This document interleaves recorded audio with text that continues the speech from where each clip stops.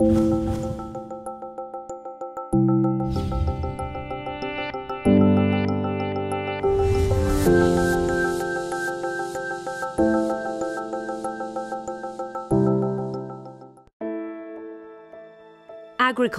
is feeding the world's 7.3 billion people, but at an unbearable social and environmental cost.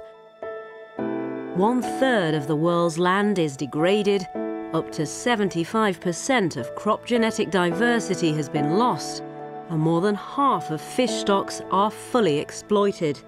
At the same time, about 800 million people are undernourished. How is FAO addressing these challenges? For us, for FAO, sustainable food in agriculture is something that's one of the most important issues for food security, for nutrition, for improving livelihoods. We cannot keep the level of natural resource degradation that we have now, so this is unsustainable. We need actually to look at more adaptation and resilience to climate change, and also we need to increase productivity.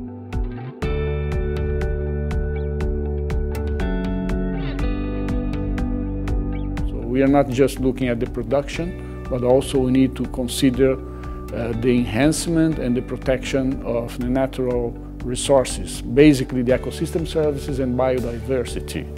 The concept of sustainable food in agriculture also considers the improvement of livelihoods, well-being, and gender equity.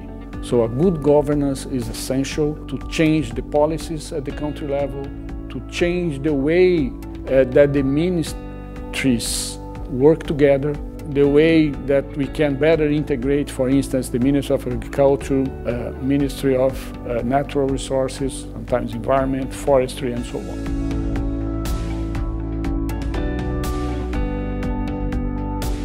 Most important now, we need to link sustainable food in agriculture to the new Sustainable Development Goals.